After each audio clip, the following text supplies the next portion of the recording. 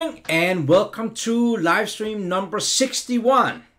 Today is sorry about that, is Wednesday. It is September 20th, 2017.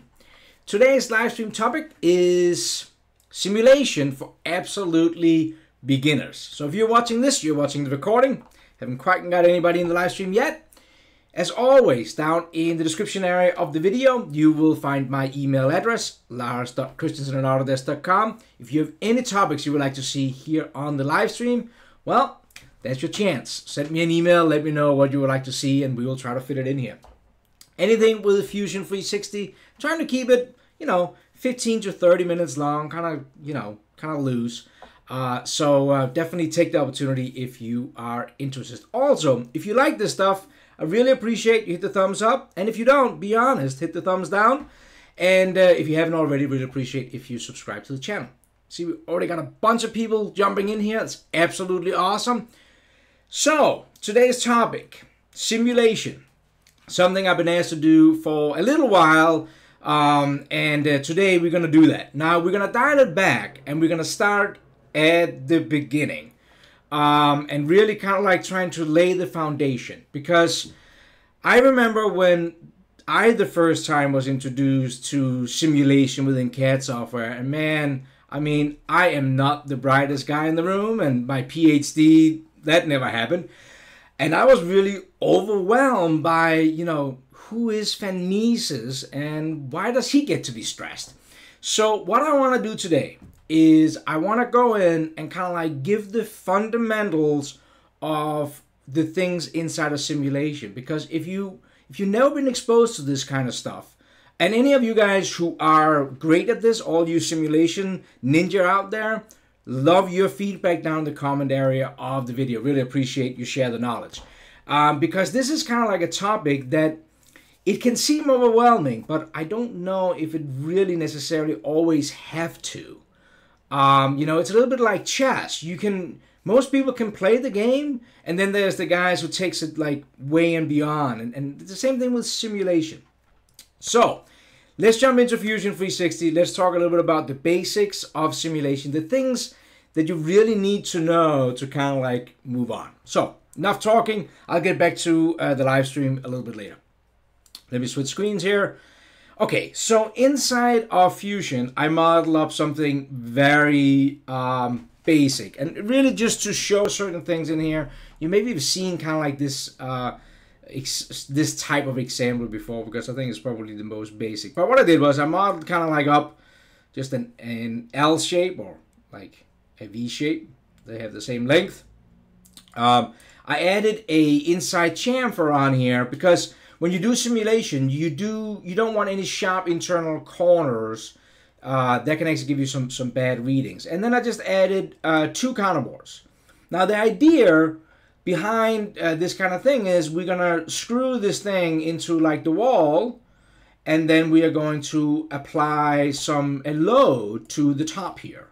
Put some weight on top, and then kind of like get an idea about what information we get out of the CAD system. And I think that kind of starts a little bit there when it comes to what is simulation. Because all it does, really, if we really cut down to the bone, is you have modeled something up in your CAD environment. Simulation gives you the option to go in and see how it really would do in real life, or give you some feedback that maybe you can use on the computer screen instead of have to either do, well, most companies does one or two things. Either you over-engineer it, just make it big, bulky, and strong enough so you never have to worry about how much weight to put on it. Or 2, you actually create prototypes and go out and test it in real life. Now, you probably still, if you do create prototypes today, you probably still want to do that, but instead of creating, 30 different prototypes, you can maybe now cut it down to 5 prototypes because you have the simulation software. So what we're going to do is we're going to go into the simulation workspace, and it lives right in here. Now when you go in here, you get presented with different simulation types. And that, again, is important to understand. Why would I use the different ones? Now, there's a very good description in this area, and I definitely recommend that you check this out. But we're going to use today something called static stress. And static stress, I think most CAD softwares has some kind of a light version of this, but you need to know, I think this is important, that in Fusion, it is actually the solver, the mathematics behind all this is actually a very high-end solver called Nastran that Autodesk owns, that is stuffed in there. So this is really actually high-end simulation within a very cheap CAD software. Now, static stress is probably the one, is the best one to start out with if you're starting out. It's the simplest one to kind of like get through. And what it is, we're applying a load to something. Now, of course, load can be presented in different ways. I mean, you could put a weight on this kind of shelf area, or you could hit it with a baseball bat. Kind of two different ways to apply the load. One is just steady, you're lifting up a weight. The other one, of course, is like more impact based. So there's different kind of like studies for that. Now, the static stress is really just like you're putting the weight up on it, and it only really works with certain materials like steel. If you're getting into rubber and plastic and different things, you want to maybe go more to a non-linear. So static stress, let that be your kind of like entry into simulation workspace. Model frequencies.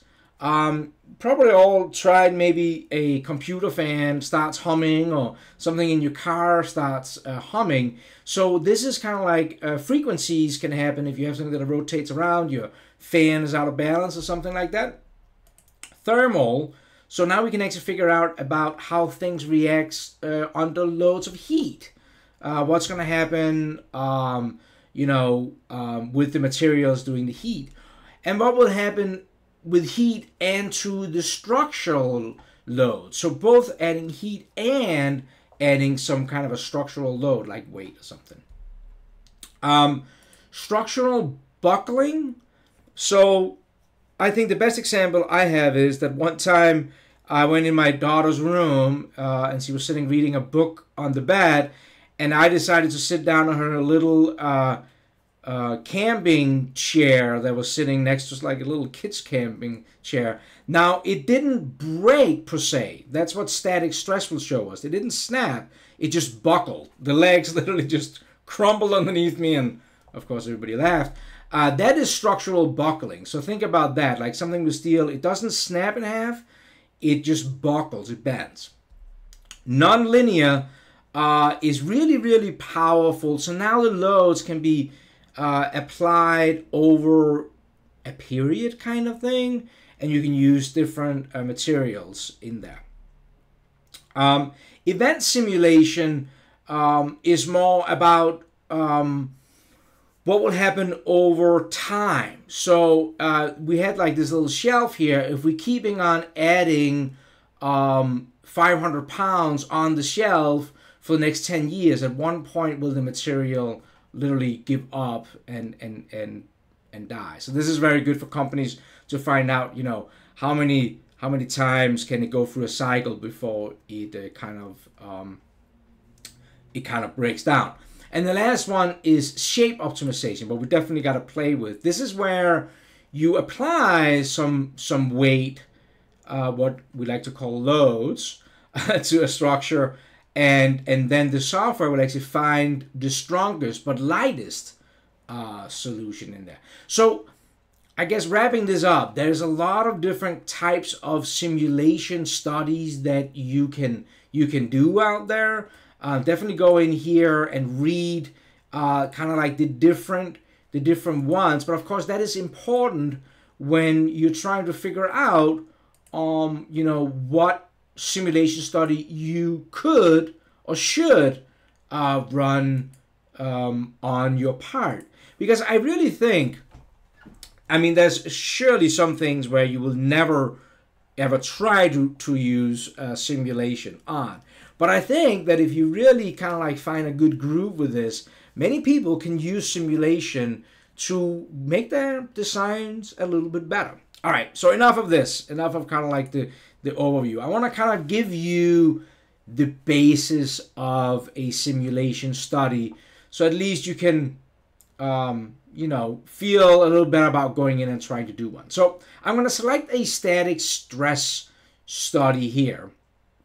And like I said before, we're really looking to mount this thing to the wall, and we're going to apply a weight to this part. And then I think the thing that I struggled the most with in the beginning was finding out what the heck does all this mean? Like, what is the data that I get back? So we are starting. I wish that I could say that we could just run straight across over here, but it should look somewhat familiar in here. You can create studies. Now, by default, when we click on the study, we do get a study in here. And you will see some of the things are kind of like correlating. So study material up here. There is something that says contact. There's contact up here. Load case, load, and so forth. So there's some similarities. And a lot of it works the same way as it does inside of Fusion itself. Now, the first thing we're going to look at for this part here, so this is just a single part. You can also do simulation on assemblies, and we're going to talk about that a little bit later. I'm just going to touch on it. Now, over here, one thing you need to know about is there is actually a little pre-check clipboard over here that will give you a green check mark when you're ready to run a study to get some results. But the whole idea about running these simulations, or the hardest part about running these simulation studies, is setting the part up for a study. And I'm going to say the hardest part, but it's just understanding kind of like the basics of it. The first thing we need to know is what kind of material are we going to run in here. Now, when I click on this, it comes up here with a steel, and it says it's the same as the model, because when I create the model, then Fusion defaults to steel. So that's what it picked here. And we're going to just leave it here for this example. Be aware of that inside of this one study, we can create multiple different studies. So we could test out different types of material. Again, static studies are not great for plastic, but you know, you could try out different types of material. You can actually even create your own type of materials in here, but you can see that the Nastran gives us all different kinds, you know, of things in here. So you could try stainless steel versus cast iron or something like that. So that's the first thing. You want to make sure that you have the right material selected. So we're going to leave it as steel. That kind of makes sense. Now, the other thing that is really important is something called a mesh. Now, the part by default don't have a mesh on it. What happens is that inside the simulation software, it throws a mesh, or think of it like a fishing net, around the model. Depending on how fine we make that fishing net, the better our results are going to come back at us. So if we make the fishing net very rough, and you're going to see the mesh just in a second. If we make it very rough, you are going to get less accurate results.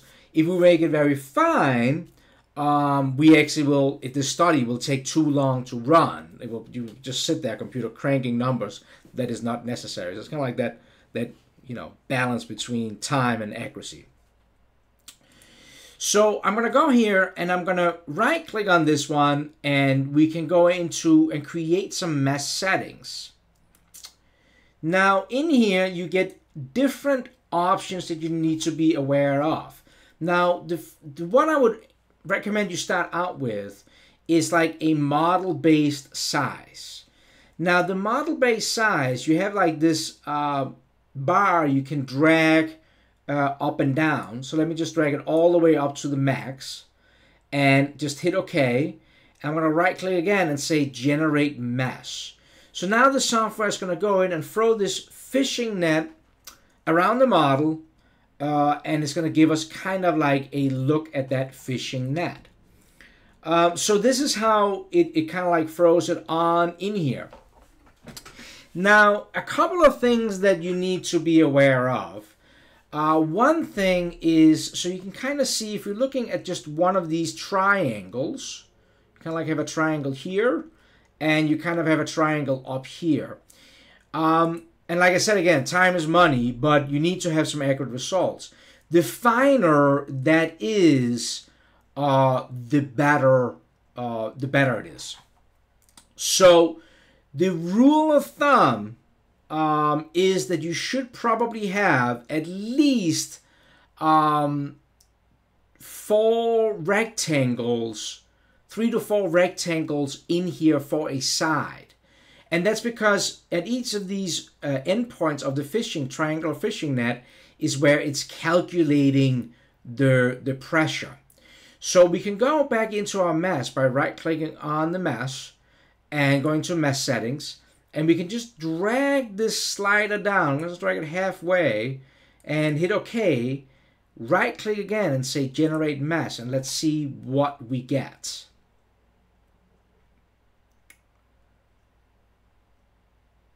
So now you will see that we are getting kind of like 4 rectangles per side, and that is definitely more accurate. Now, again, so you can go in here, and let me go back into the mesh settings. You can go in here, you can play with the slider, the finer you make it, the longer it's going to take to solve.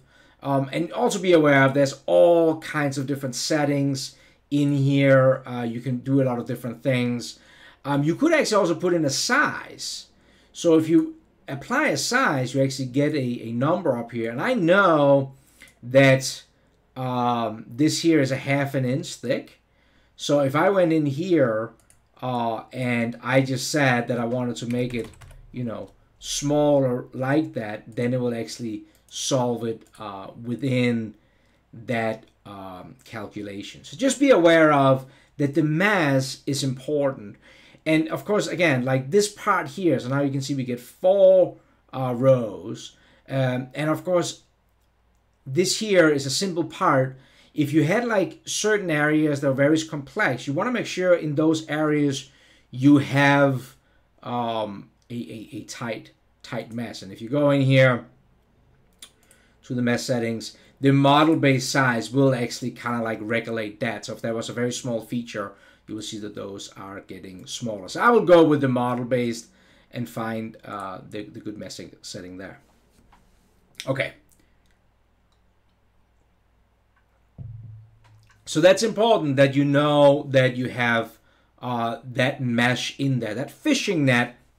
So it's actually not using the model itself to calculate this on, it's using that fishing net. So that's why that is important. Next thing we're going to talk about here is before we apply our load to the part here, we need to kind of like tie it down. Right now, this part is just kind of like floating around in space. We need to tell the software. We told the software, we gave it the fishing net, but now we need to kind of like tie it down in space. So for that, we're using something called constraints for that. So in here, there is some different types of constraints. Now I'm just going to click on the constraint icon here. And I was moving some things around. This is how it should look on your screen. You'll see we have some different types of constraints. So there's a fixed. What if you worked inside of Fusion 360, maybe worked with assemblies, you know, fixed means kind of like locked into place. A pin, so here it can actually spin around an axis. Frictionless, what means that it is touching a surface, but it can maybe move against that surface. And then there's something called pre-described displacement, what actually means I think you can like push the where it's locked down out in space somewhere. Now I'm going to select fixed. And then I'm going to go in and I'm going to imagine that we're tying this thing. I'm just going to turn the mesh off for a second, hit the light bulb. I'm going to go in here on the constraint for the fixed constraints. And I'm going to select the inside of my bolt holes. And then I'm going to also select the top face here for where we kind of like locking down this bolt. So this is where it's fixed. This is where the part's going to be hold on. So think about we having like these socket head cap screw. We're tying down really hard, with all our might and force. Everything's hold into place. So we're adding those constraints there. So now the part is kind of like tied to the wall. The next thing we're going to do is we're going to apply a load or the weight to this. So I'm going to go in and I'm going to apply the load. Now the load also comes in, moving around with menus, also comes in different types. So there's a force, that's what we're going to use. But as you can see, there is different types of things in here. And at any point you can go and click the little question mark and you will be taken out and get a much better kind of like description of things. But we're going to select the force here, and I'm just going to select on this top face. And as soon as I do that, we get a bunch of arrows, kind of like indicating that this is where the force goes down. Now you should be familiar with some of these icons. We can flip it around, things like that. And I'm going to apply, let's apply 800 pounds of pressure. Now, for all my European friends, people from Australia, wherever you guys are all located, you can change units right down here. So you can change that for whatever you want. So I'm going to hit OK to apply this pressure. And when I've done that, if you're looking back up on this clipboard, you will see that we now have a green check mark. So that means we're ready to run the study to get some results back. So one, we brought in our model and we applied a mesh on it. And we were kind of like playing with the rule that we need more than just 2 triangles. We need at least 3 or 4 of this fishing net around the model. So that's number 1 we got to do. Number 2 is we're going to apply constraint. How is this part actually kind of like held in place? Because if we just applied the load without constraining it, the thing will just fall around in space. So we first constrain it, then we're adding the load. Now we are ready to run a study. So I'm going to go up here and I'm going to press solve, run a study, solve it, figuring out what the heck we are up against. I'm going to click on that. And with Fusion, you get a couple of different options. You can either solve locally on your computer, or you can use the cloud. Now, if you use the cloud, that means that you can actually have multiple studies. You could have like created, so we created one here with 800 pounds pressure. We're going to create one with another study. We're going to show you in a second. You could clone it, where we put 1,000, 2,000, and we could run all those studies up in the cloud while we were still working on our computer. So that's kind of like one of the great things about the cloud. Now, everybody, when you get Fusion, you do get a set of cloud credits, but when you get to a certain amount, there's a frequently asked question thing up here. When you get to a certain amount, you can buy more cloud credits. And by the way, if your study fails, it will not charge you cloud credits. I'm just going to run this locally, so why not? It's a small study. And I'm just going to click solve here. And then I can kind of like sit back, pour myself a scotch if it's after 5 o'clock, or me, I'm drinking water right now. And this is just going to take, 2 seconds to kind of run through this here. And that's it. Now it just ran the study. Now it comes back with some feedback. And this feedback you're seeing on the screen here, this is the stuff that confused me a little bit when I started using simulation software. Like, okay, I can follow the other steps, set up the mesh constraints, put the load on, great. And then when you get the result back, you're like, well, what does it all mean? So that's what we're going to talk about right now. It comes up with something called safety factor. And it gives us a little warning here. It says it's 1.45. And it says the design is marginal. It might be sufficient, but outside a factor that could cause a bend or a break. then it actually says that a typical design application minimum safety factor of 3 is common.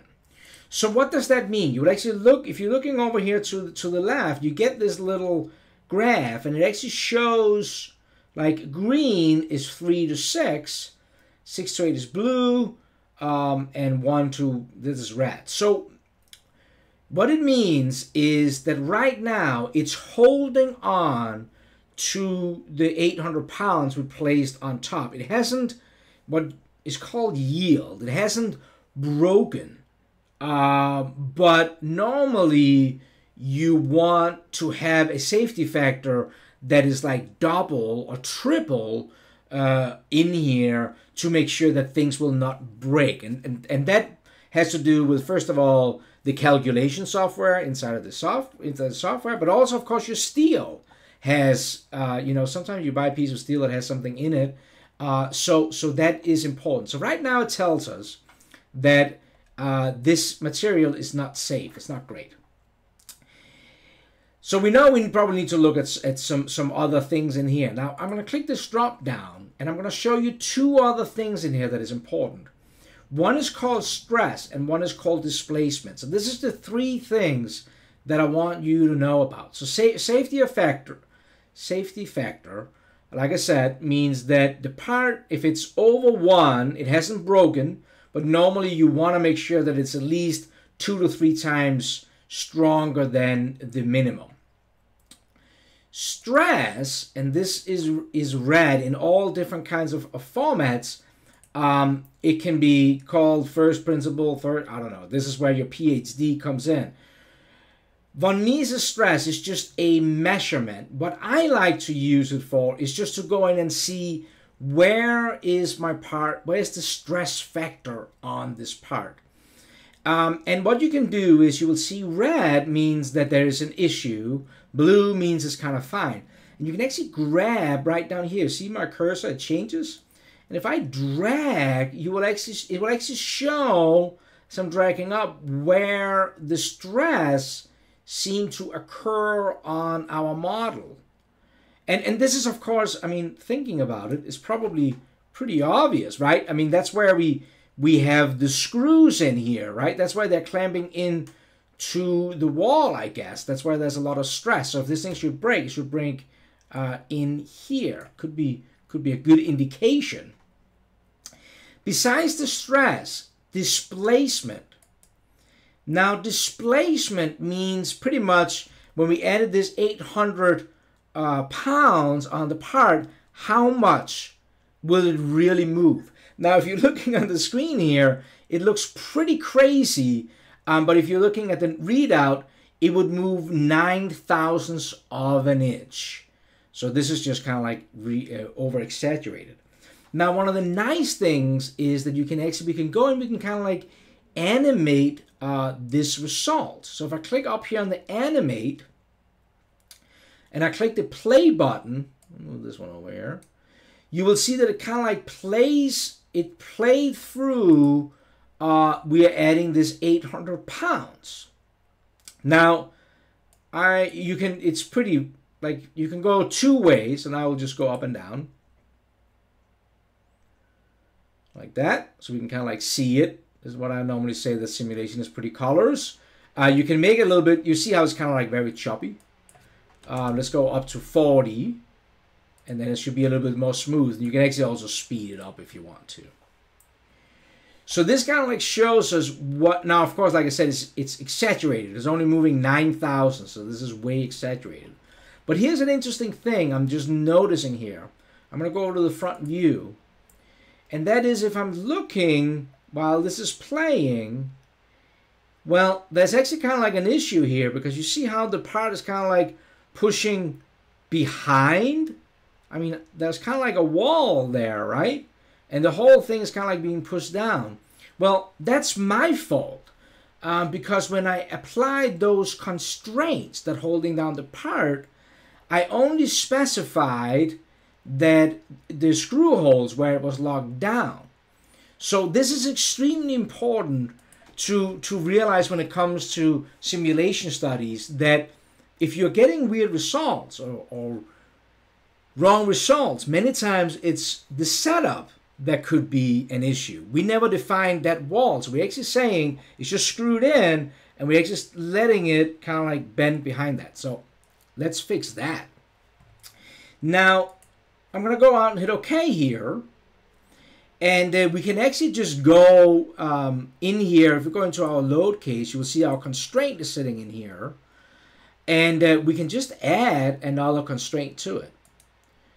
So what I'm going to use for this backside is I'm going to use the frictionless.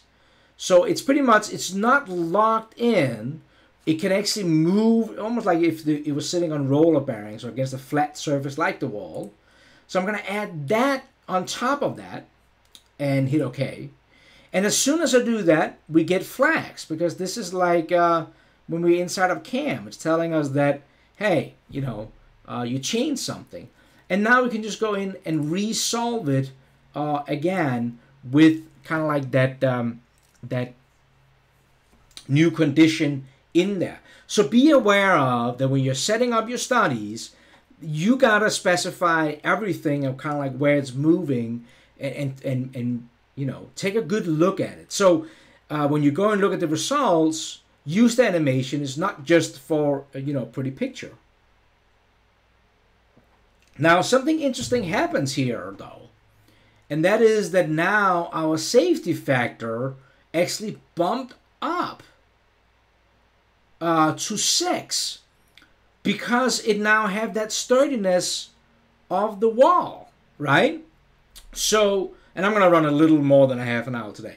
So, by setting up the right conditions, suddenly our part is actually not failing. What is good news is reading 6. We can go down here and we can say that we want to look at the safety factor in the plot here. You will now see that it goes to 6, what is perfect, right? It's not really over-designed, but it's good. Now, if we go back and look at the stress again, we again can go in and we can scroll here. And now we can see that the stress have kind of changed a little bit, actually. Now, suddenly, because we have a wall behind there, it's not on the screws. It's actually on this radius and up on this area. So we are kind of like applying that pressure up there. What I guess actually makes sense now while we're thinking about it. And if we go back down and look at the displacement, we will see that because, again, we have the supporting wall now, we're actually only moving 0.02 of an inch. And again, if I go up and play it, it will still look kind of dramatic, but we will see that when we go and look at the front of the side here, everything is now completely stable. So that's all good, and we kind of like got a good result, and you know, open the bottle of champagne or beer or whatever you're into. But one of the great things about being inside of simulation, and what I want to kind of like want you to think about, is that we can kind of redefine this and be like, well, what else? What could actually be considered? So one of the things I did in this part was I added that load on top on the part here.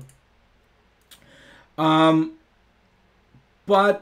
what if that load, I applied that load to the entire face. What if that load is actually not on that entire face? What if it's shifted down a little bit? So what we can do here is we can go and we can right click and we can actually clone this study. So we already have this result. We're kind of happy with this. We can go to the boss and say that, you know, if we're applying this load on the entire surface, everything looks good. So let's clone this study, what gives us a study number 2. And let's go in and change this load here, this load that we created. So I'm just gonna go into this load,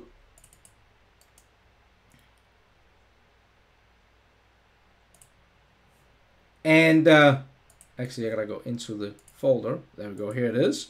Let's go in and edit this load here, so you can see how it is on the entire surface. Well, one thing we can actually do, we can apply different constraints to this. So if I click on this angle delta, I actually get this triad. I could actually say that the load would come maybe at an angle in there.